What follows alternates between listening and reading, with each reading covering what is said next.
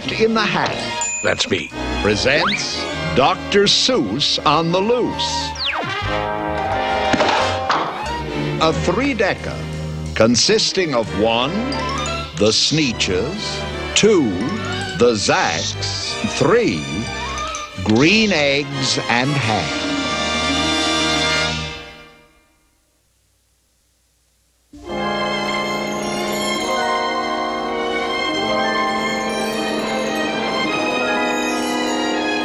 Oh, at the edge of each ocean, you'll always find beaches. Beautiful, glorious, glorious beaches. And when I meander on peaceful-ish beaches, I frequently find myself thinking of Sneetches. Sneet, did you say Sneetches? Yes, S-N-E-E-T-C-H-E-S, Sneetches. Oh, S-N-E-E-T-C-H-E-S, Sneetches.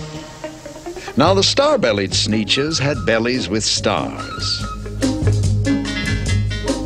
But the plain-bellied Sneetches had none upon theirs. No stars on their bellies, no stars upon theirs. Now those stars weren't so big. They were really quite small. You would think such a thing wouldn't matter at all. But because they had stars, all the star-belly Sneetches would brag. We're the best kind of Sneetch on the beaches.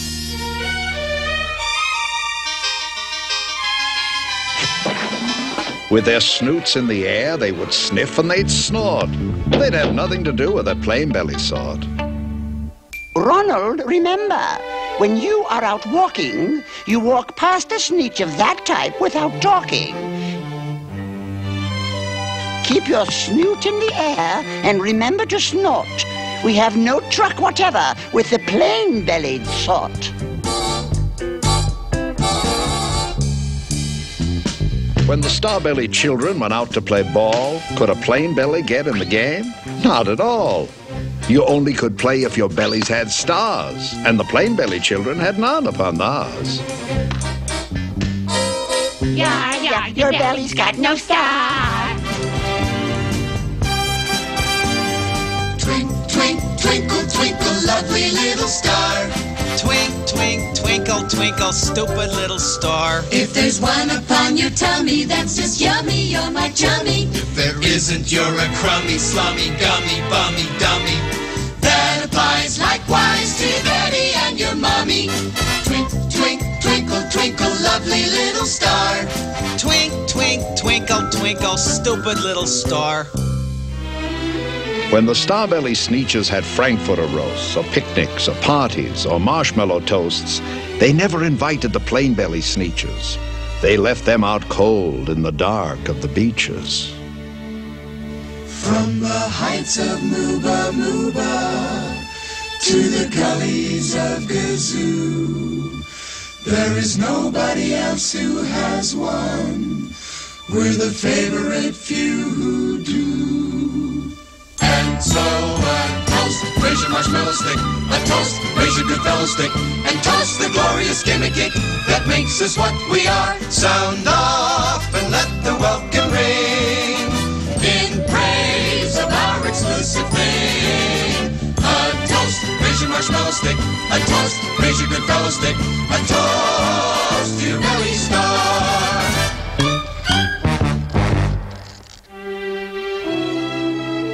They kept them away, never let them come near. That's how they treated them year after year. They got snubbed, they got snooted, their bottoms got booted, while the star-bellied Sneetches all taunted and hooted. They just are not suited. No stars upon theirs. Then one day, it seems, while the plain-bellied Sneetches were moping and doping alone on the beaches, just sitting there, wishing their bellies had stars, a stranger approached in the strangest of cars.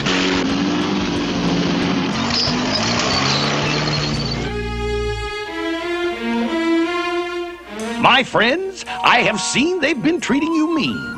My name is Sylvester McMonkey McBean. I know precisely why you're so unhappy, and that I can fix. I'm the fix-it-up chappie.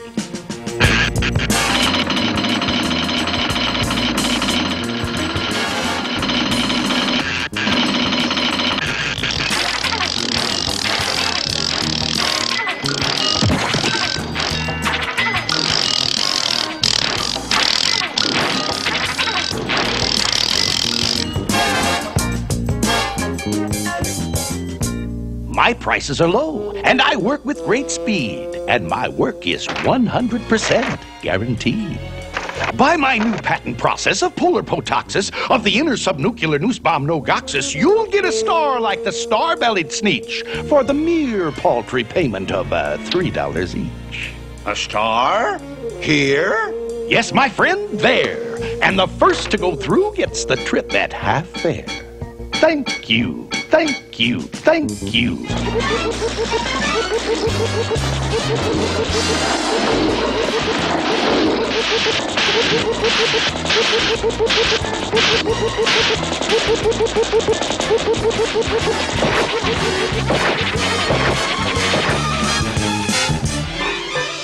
It works! Yeah! It works! It works! Over there, they got stars upon theirs, and we over here, we got stars upon ours. We got 'em all, so we got 'em too. For every little bitty bit as goody good as you. Now we're socially acceptable at Marshmallow Toast. You'll have to send us invitations to your Frankfurter roast. Stars, stars, bless our lucky stars. All the sneetches on the beaches now got stars upon theirs.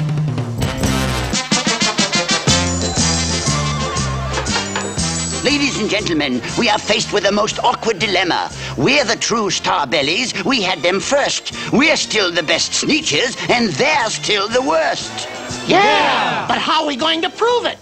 Which is which? I can't tell us apart. Let me through, excuse me, step aside, please. Thank you. You don't know me, my friends, but calm down if you can. I'm here to help the original Starbelly clan. Those upstarts, it's true, now have stars just like you. But follow me, my friends, and you know what I'll do? I'll make you again the best sneetches on the beaches. And all it will cost you is $10 eaches.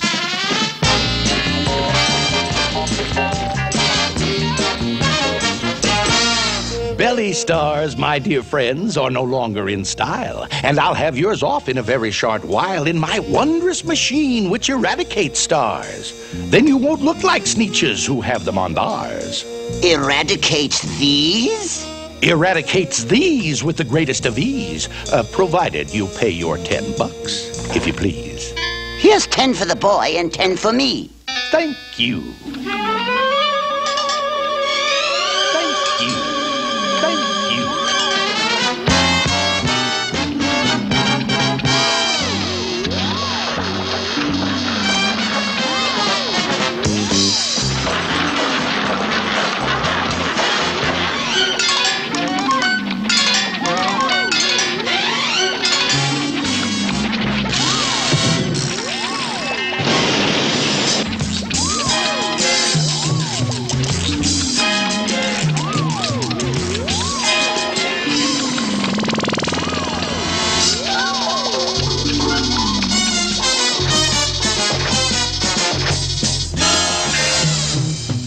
How original! How distinctive! How exclusive!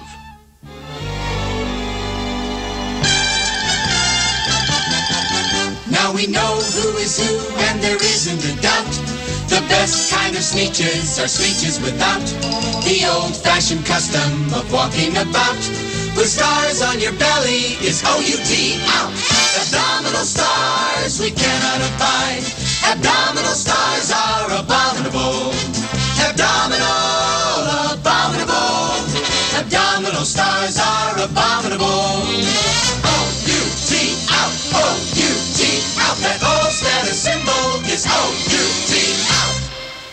Then, of course, those with stars all got frightfully mad. To be wearing a star now was frightfully bad. Then, of course, old Sylvester McMonkey McBean invited them into his star-off machine. Thank you. Thank you.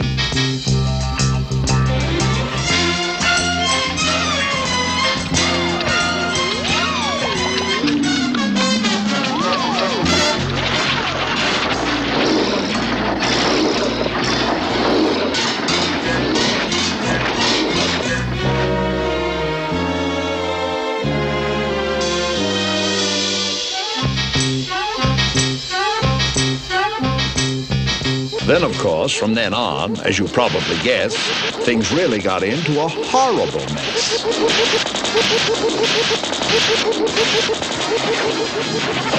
All the rest of that day, on those wild, screaming beaches, the fix-it-up chappie kept fixing up Sneetches. Off again, on again, in again, out again. Through the machines, they raced round and about again, changing their stars every minute or two. They kept paying money. They kept running through until neither the plane or the Starbellies knew whether this one was that one, or that one was this one, or which one was what one, or what one was who. Then, when every last cent of their money was spent, the fix-it-up chap packed up, and he went.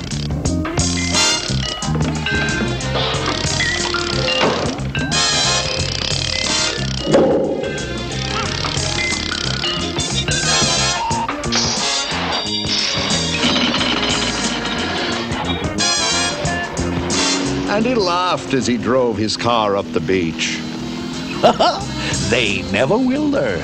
No, you can't teach a Sneetch. But McBean was quite wrong. I am happy to say that the Sneetches got really quite smart on that day. That day they decided that Sneetches are Sneetches, and no kind of Sneetch is the best on the beaches. That day all the Sneetches forgot about stars, and whether they had one or not upon theirs. A toast, raise your marshmallow stick. A toast, raise your good fellow stick. A toast to the silly gimmick kick that we have here and there. Sound off and let the welkin ring. So what do your star-spangled sing? A toast, raise your marshmallow stick. A toast, raise your good fellow stick. And poo, poo, poo to your belly star.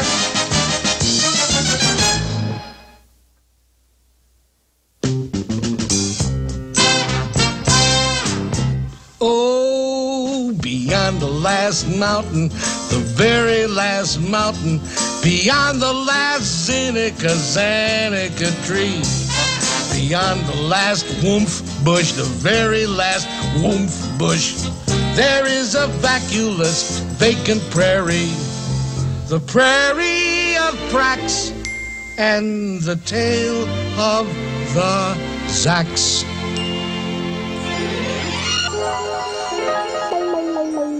One day, making tracks in the prairie of Prax, came a north-going Zacks, a north-going Zacks, and a south-going Zacks, a north-going Zacks, and a south-going Zacks.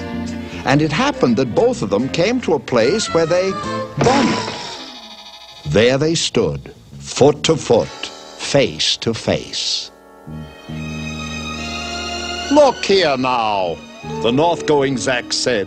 Hey, say, you are blocking my path. You are right in my way. I'm a north-going Zax, and I always go north. Get out of my way now and let me go forth. Who's in whose way? Snapped the south-going Zax. I always go south, making south-going tracks. So you're in my way, and I ask you to move and let me go south in my south-going groove. Then the north-going Zack said with north-going pride, I never have taken a step to one side, and I'll prove to you that I won't change my ways if I have to keep standing here 59 days. And I'll prove to you, yelled the south-going Zacks, that I can stand here in the prairie of Prax for 59 years. For I live by a rule that I learned as a boy back in south-going school. Never budge, that's my rule. Never budge in the least, not an inch to the west, not an inch to the east. I'll stay here not budging. I can and I will if it makes you and me and the whole world stand still.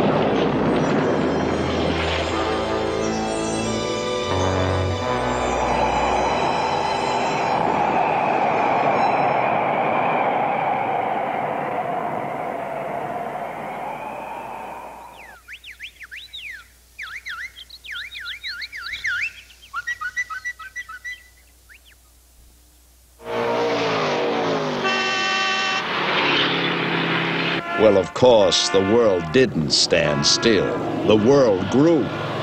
In a couple of years, the new highway came through, and they built it right over those two stubborn Zacks and left them there, standing unbudged in their tracks.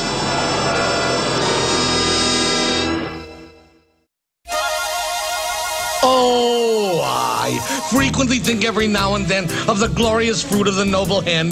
Eggs! Eggs! E-double-G-S eggs. My knowledge of eggs is tremendously wide. I've eaten them boiled, I've eaten them fried, poached and shirred and deviled and scrambled, omelets, schmommelets, coddled and frambled. I've eaten them beaten and swizzled and swazzled, frizzled, cadizzled, bamboozled and fuzzled. I know every way that an egg can be guzzled. And thinking of eggs reminds me of Sam, whose favorite dish is green eggs and ham.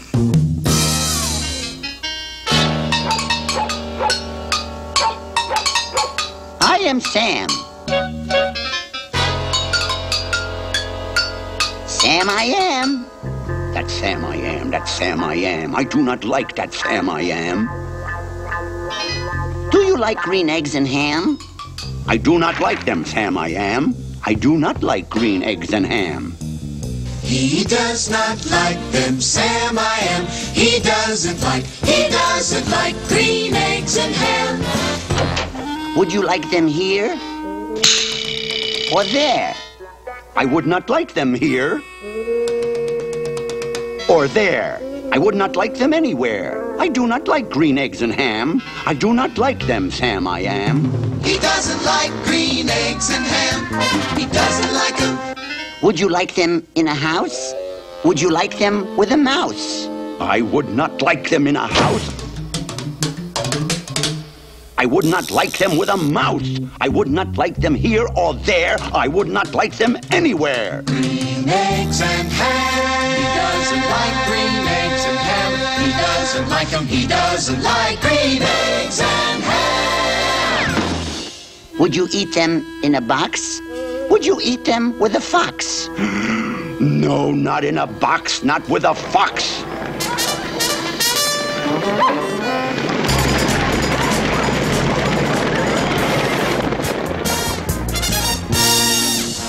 Not in a house, not with a mouse. I would not eat them here or there. I would not eat them anywhere. Yuck. I would not eat green eggs and ham. I do not like them, Sam I am.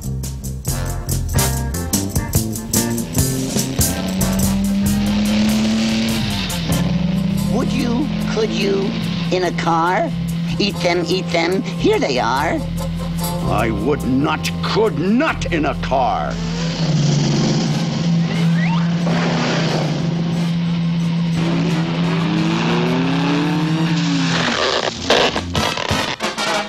You may like them, you will see. You may like them in a tree. I would not, could not in a tree, not in a car. Now let me be.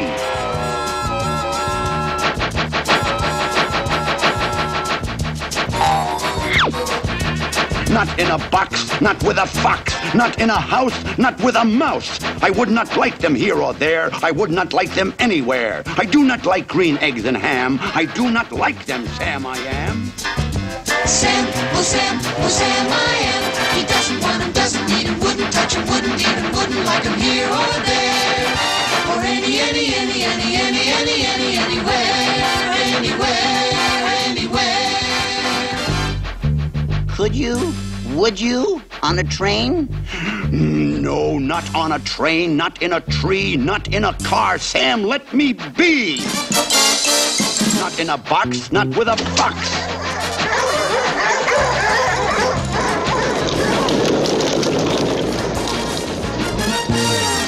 Not with a mouse, not in a house. Not here or there, not anywhere.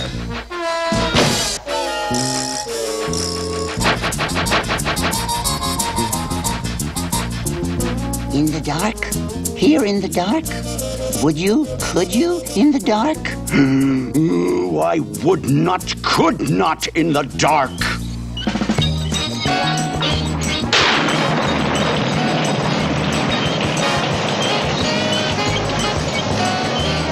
Would you? Could you?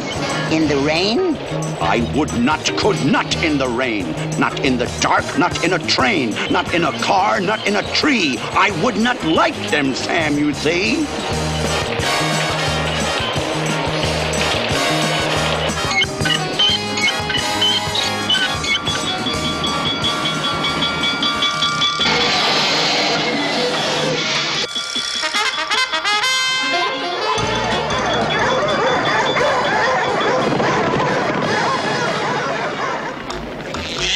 Would you? Could you? With a goat? I would not, could not with a goat. I will not eat them here or there. I would not eat them anywhere.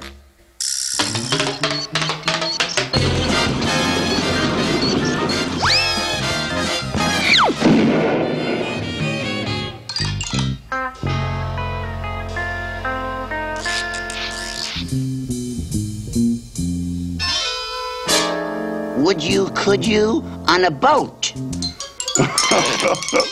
I would not on a boat. I will not with a goat. Not in the rain, not on a train.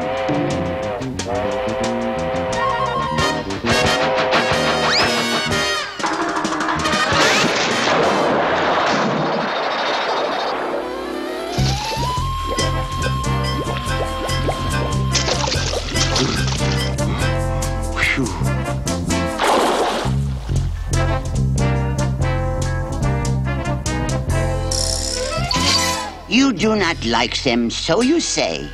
Try them, and you may. Try them, and you may, I say.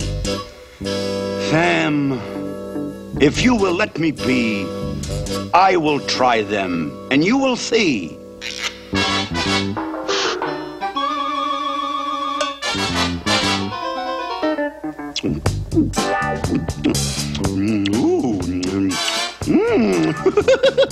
Oh, say! I like green eggs and ham. I do. I like them, Sam, I am. And I would eat them in a boat, and I would eat them with a goat, and I will eat them in the rain, and in the dark, and on a train, and in a car, and in a tree. They are so good, you see. So I will eat them in a box, and I will eat them with a fox.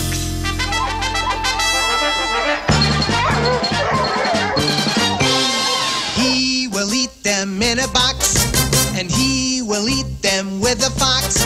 And he will eat them in a house, and he will eat them with a mouse, and he will eat them here or there. Say he will eat them anywhere. I do so like green eggs and ham. Thank you, Sam, I am.